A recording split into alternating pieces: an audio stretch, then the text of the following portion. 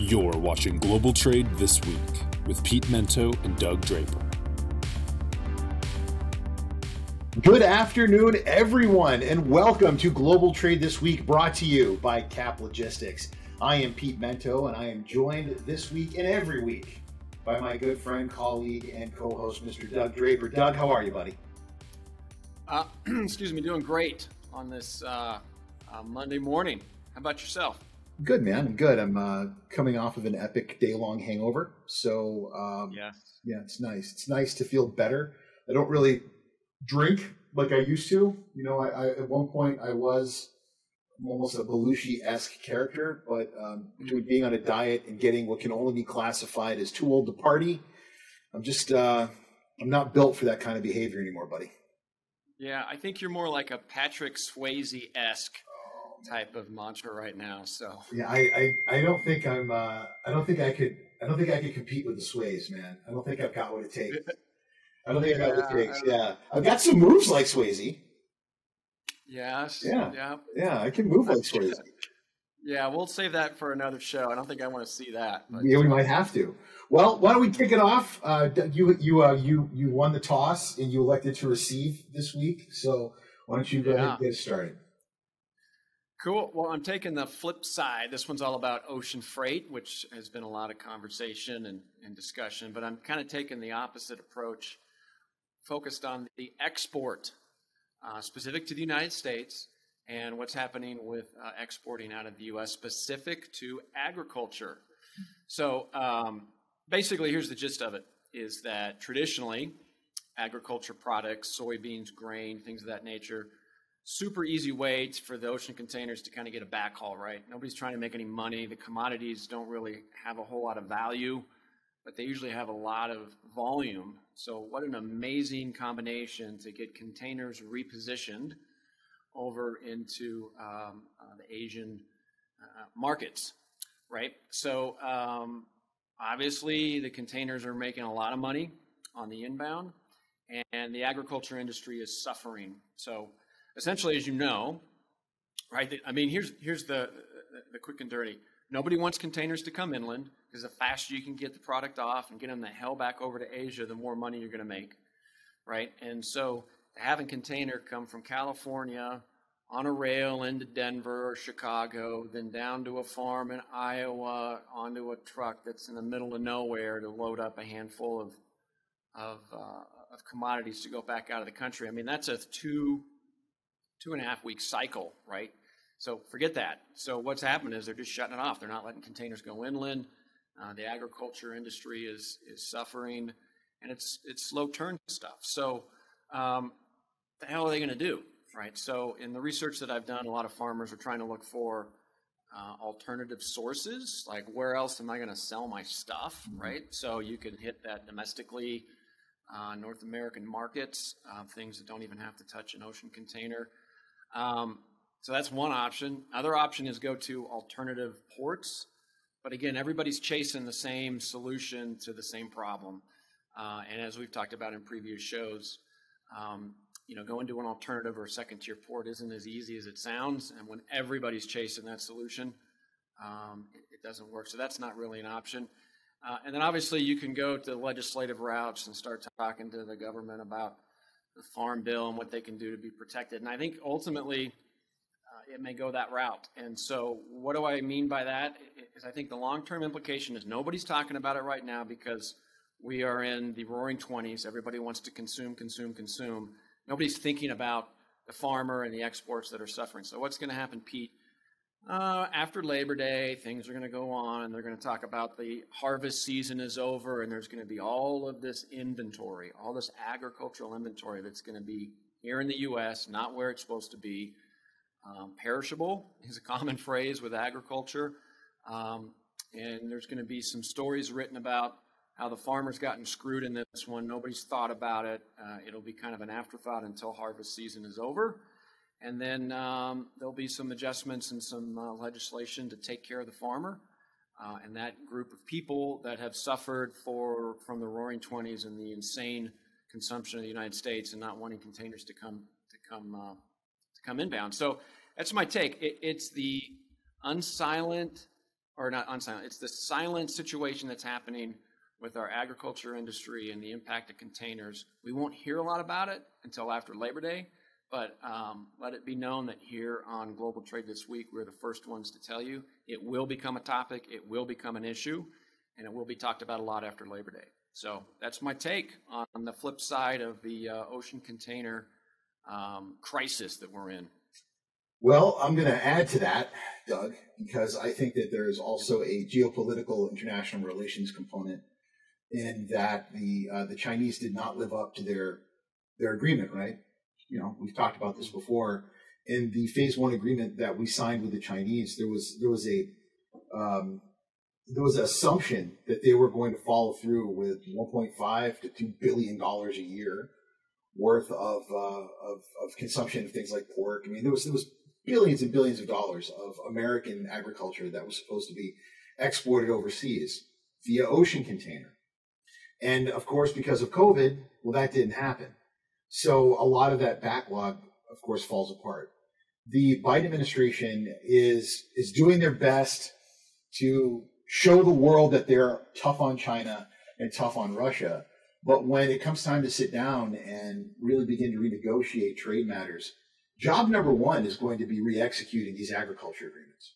They're probably going to put that, for a lot of the reasons you just talked about, they're going to put that before what they really should be doing, which is paying attention to IP problems. So maybe there'll be an almost roaring 20s-like run on export containers to get sorghum and soybean and frozen chicken and pork across the ocean. I don't know. But I think there will be chickens coming home to roost on this one. But I think that you're right. You know, past harvest season, going deep into the winter next year, there's going to be some action on it. It's going to take legislative work to make that happen. Yeah, for sure. There's going to be, a glutton of product. There's going to be product in market that's going to expire and go bad, and you can soybeans and all that kind of stuff. You can extend the shelf life, but what's going to happen is going to be so much of that product here. The prices are going to go down. There's going to be tons of food that's going to be, destroyed basically, and it's going to be a shame. So, agreed. Different perspectives, agreement on the topic for sure. Yep. All right, Pete, fire away. What's your number one topic for today? Well, I guess it's only a matter of time before we, the proletariat, rise up from our boxed Uber dinners, kick in our television sets, and begin to burn down the homes of the ultra wealthy in America. Given the news that happened last week that practically every billionaire in this country apparently paid absolutely no taxes. For those of you who were not paying attention to the news, because, hey, why would you? There was a report that came out, a number of credible news services, where the tax information of the wealthiest Americans was released. And what we learned was that for most of them, Mr. Bezos, of course, Zuckerberg, the list goes on and on, Elon Musk, were taking loans against their assets in the form of their stock. And then, of course, those loans were not taxable events. And they're able to essentially live their lives on loans against the assets of their company quite well, as you know. What's even more concerning is when they pass away and they die, these assets, these taxable revenue events are not taxable to their offspring. So they're going to be avoiding most of the wealth tax.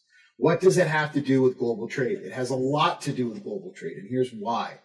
We are always talking about taxing the rich. We're always talking about taxing American corporations. What we all need to understand is that there are very wealthy people who are always going to employ very smart people, the kind of people I've always worked with, who are going to find ways to look for loopholes around taxable events, going to look for ways for loopholes to not pay tariffs, look for ways around loopholes to not pay federal income tax. When I was just a wee trade nerd, right, living in a basement office, I mean, just absolutely worthless. Nobody cared about me. I was just a billable asset. I worked on transfer pricing, and all I did was try to make sure that just enough profit for an American company stayed on just enough of these other countries that they were able to be taxed in the lowest possible tax jurisdiction at the lowest possible amount. It takes a lot of money to get there, which is why wealthy companies are always going to have the power to get what they want when it comes to global trade. Don't expect that to change anytime soon. So as we watch things like the infrastructure bill, and as we watch things like the new budget coming out of Washington, D.C., Meet the new boss, same as the old boss. It's going to be a nothing burger, my friends. Nothing but a nothing burger. Get as excited as you want. Nothing's changing.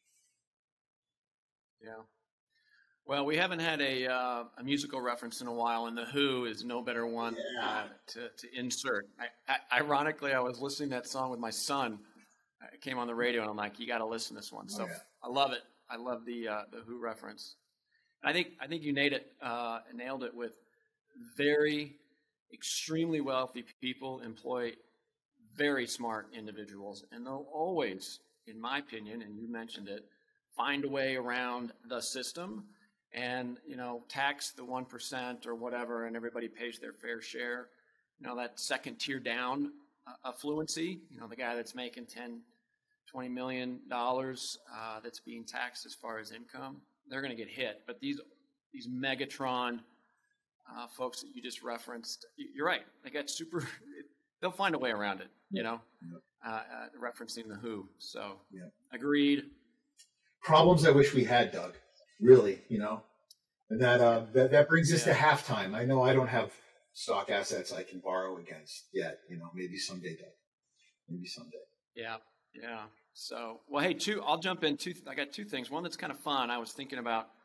So the Ever Given, right? That was the evergreen vessel that was stuck in the Suez Canal, and like anything else, it's the shiny rock of media. What's going on? And that made press for probably 2 weeks, but I don't know if people know, but that sucker and that vessel is still in the Suez Canal. And the latest on that is the $900 million that was initially asked for. I think it's down to like $550 million. And the plethora of lawyers and insurance and all. I mean, I don't know when it's going to go. And meanwhile, there's stuff on that boat. And we talked about agriculture. I mean, I can't even imagine the fruit, the food. I mean, it's crazy. It's never ending. So my point in the halftime there is that it's not over. It's still sitting there baking in the Egyptian sun of the summer. And it's something I came across the other day, and I thought I'd just bring it up. That's just awful. Yes, it is. I've been in those situations. I was a Marine surveyor to help pay the bills back when I've had to do way too many jobs, man. But, back in Baltimore, I remember having to be there to open up a container that used to be frozen fish that had been on the Baltimore dock for like 2 months. And it wasn't pleasant, man.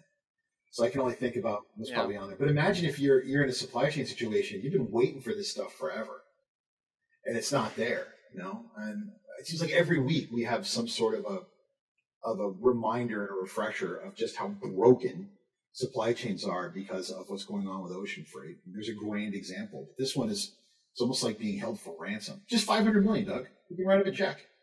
Yeah, it's a big deal. Yeah, piece of cake. $500 million. Yeah, well, that's why you don't need insurance until you need it, right? So I'm sure all those folks are just insurance. I paid my premium, scratch me a check, and I've moved on. And then you have 15,000 containers full of crap you got to figure out what you're going to do with as soon as it gets released. I need this year to end again. I thought 2020 was bad. We're halfway through this one. Every time I turn around, there's another disaster. And that brings me to my final topic this week. Rip it. Doug, I know you hate drones. I know you can't stand them. All right. I do. All right. Now, drones. Yes. Drones are EVs. For those of you who don't know what an EV is, it's an electric vehicle. I know that there are gas-powered drones, but I've never been around one. They are electric, these drones. But electric drones, not really a problem. Those things sell like crazy. They're being made pretty quickly. They're hard to find right now, Doug. I spent some time online trying to find one for you because I hope that maybe I could sway you to this side of the century and maybe make you a positive drone guy. Maybe Keenan could come out and get some footage of the two of us racing drones when I come out to Colorado. Maybe, who knows? But more importantly, where EVs do have a footing in America right now is in the car world. And if you've been paying attention to the automotive press, we're all watching this tipping point that appears to be happening with the American consumer truly adopting the idea of hybrids and EVs, plug-ins specifically. The problem that we're beginning to see now is many of these companies are folding before their first car hits the road. In America in particular, we're seeing many, many companies who are having a hard time getting those first cars done. What does this have to do with trade? Well, what Doug was just talking about. A lot of these companies had tremendous investment, great ideas, awesome operations, but now the supply chain is so backed up. They can't get chips. They can't get raw materials. They can't get the things that get stuffed inside the car, so they can't get the cars finished, which means they can't get their cars on the road, which means they can't get cash in the door, which means they can't continue to innovate and manufacture. We're actually beginning to see an effect and an impact on American technical innovation because we can't get these damn ships out of port. It's madness. But don't worry, Doug. Drones, no problem. They're making plenty of those. But good luck getting your electric, your electric pickup truck or electric motorcycles or these new generations of electric cars that are being made in America. They're having a hard time rolling them out of the plant because they can't get the ships in with all the parts. Yeah. Well, first and foremost, you're never going to get that wasted time that you spent trying to find a drone. You're never getting that back. So I giggled the whole time, Doug. I was on Amazon giggling the whole time, just giggling, trying to think about you sitting there stomping on it in your driveway like, stupid Pete, I hate this thing. So that was well worth it for me. Yeah. So I agree 100% on that. I would say proof of concept, I guess, is what I believe is some of it to go out there. Is you get, what I mean by that is you have a very charismatic leader that's aligned themselves with a lot of money and another brand that they may be partnering with, and they have a good folly and a good show and are good on stage. And it's kind of there, it's kind of not, and it's that scene from Ferris Bueller when he was calling in and he was acting like his dad to get Sloan out of school. And, and the principal's running around and she's whatever. So they're trying to maintain control, but it's total chaos behind the scenes. So I think a lot of these startups have some of that flavor with them, is that, yeah, let's do a semi-truck and let's make it electric and it sounds good, and let's align ourselves with some other brands that have recognition and see what happens. And all of a sudden it starts to tank, there's problems, and the leader ejects with a pocket full of money. And if you want to see an amazing documentary, I can't remember the name of it, and maybe it was called WeWork. I don't know. Everybody knows what WeWork is, but there was this documentary I saw about the founder of WeWork and pretty much what he did and the amazing journey he went on. And he's no longer at WeWork, but he's got about $200 million and he's just hanging out. So I think some of it is proof of concept, and you're catching a wave that everybody wants to believe in. And some of that is there. So yeah, the supply chain affects everything, but I still think some of that is just general proof of concept, and people are getting a little ahead of over their skis, if you will, on implementation of some of these ideas. Doug, I can't wait to buy you your own drone that you can drive your EV to a field to practice with. And, maybe from there, we'll do some TikTok videos of it. And, maybe watch some anime after, get some boba tea, see just how millennial you and I can get, man. Let's get weird with it. I think it's a great idea. Yeah. Well, I can tell you for a fact that tapioca is on the hit list because my daughter cannot find boba tea anywhere, and that's her thing. So see? I don't know about the boba tea, and I'll have to drag the electric truck because it's not in format, and the drone will just fall out of the sky and waste everybody's time. So that's my take on that. You are an angry little elf, aren't you, Doug? I don't know. I don't know what the drone did. One smack into you when you were skiing or something? You really hate those things. No. It's the bike rides I've been taking lately.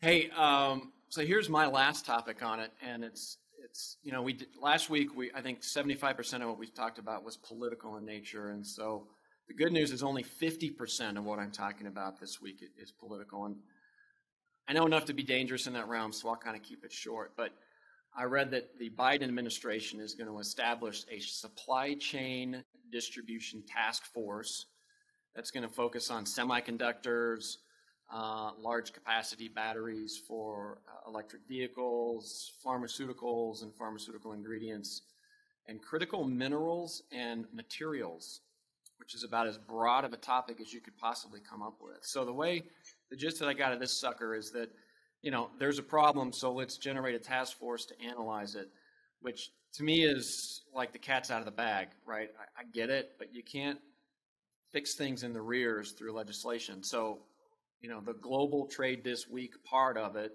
is that I think these guys should be focused on incentives, leveraging policies, and talking about things they can set in stage so in the future this won't happen again if they want to develop policies and procedures, which is right up your alley, and you can speak very much more to this. But, hey, there was a problem, so let's fix it by developing a task force and analyze what already happened when the U.S. just wants to fix what's something in the future, right? So let's take the U.S. government, focus their efforts on fixing what won't happen again rather than a task force to do whatever they're going to do, because nothing's going to come of it.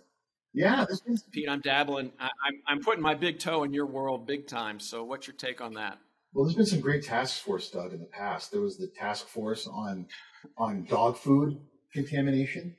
We've had task force on all kinds of things that were presidential task force, that they're mostly done so that a report can be generated, usually done as a joint venture with a consulting firm. Hey, I think, Doug, I have a consulting firm. The White House could call me. You and I could do this together. We could probably charge them the $2 to $3 million of time that will probably get put towards this to generate a couple 100 pounds of paper that absolutely nobody will read, because the U.S. government is not in the business of actually fixing any of this. The profit margin will, the profit standard. People trying to actually make money and get goods where they need to be will figure out a way to do this. What the government needs to do is clear the way through regulations to let them do that, A. And then B, low interest loans, grants, doing everything they can to help create better infrastructure. You think this report's going to do that? No, absolutely not. It's going to be a nice big piece of paper so that the Biden administration can say what they need to say, which is, we did something. I did something. We did a report, we found out a great deal, and now if we're reelected, we can do something about it. It would take 3, 4 maybe even, 8-term presidents to actually get something done here, Doug. It's going to take a long time to fix the mess that we're in right now, and it's going to need a lot more than some stupid paper to make that happen. So, do I think it's great that they're all coming and paying attention? Sure. But are they going to invite people from industry to actually do something? Or are we going to have a bunch of policy wonks and people with MBAs in supply chain telling us how to fix this? Because that will be an utter waste of time. It's like when my daughter came home from physics and tried to teach me about U.S. government. Kind of wanted to put her through a wall. So I don't see a whole lot from this happening that's positive, other than maybe some more focus on it. But honestly, Doug, I thought about this. It's like every fall when we see all the pink ribbons for breast cancer. I think we're all aware of the problem. I'd be a whole lot happier learning about how we're going to fix it. Mm-hmm. Yeah, you can't legislate to prosperity. And that's just, I loved your comment about hundreds of pages of paper. So, Pete, on the way out, before we exit, I got to tell our audience here on a week, Sunday, June 20th, which is this coming weekend, I'm involved with something called Bike for Alzheimer's, Bike 4, the number 4, ALZ, A-L-Z. So I will be riding 82 miles on my bike from Denver to Colorado Springs. Now, some people don't think that's a big deal. I think it's a really big deal. And I may be in crutches come next Monday, but I wanted to give a shout out for that group, bikeforalls.org, if you have any interest in participating. Just some friends that I know that have a passion and a purpose behind it. So I wanted to give 2 shouts out. Well, let's make sure we get that link up. I know that I'll be donating, and I don't think we've ever asked anyone to donate to a charity before. I hope everybody else does as well. No. Alzheimer's has touched my life in many ways, and I'm sure it's touched many of yours as well. So if you would please consider donating to this cause, and hopefully Doug does not have a cardiac arrest, and we have him again next week, on the show. God bless you, man. I don't want to ride my motorcycle for 80-something miles, so good for you, buddy. Yeah, well. Do you have anything else going on saying that. on the professional side before we cut out of here? No? Well, no. I will be.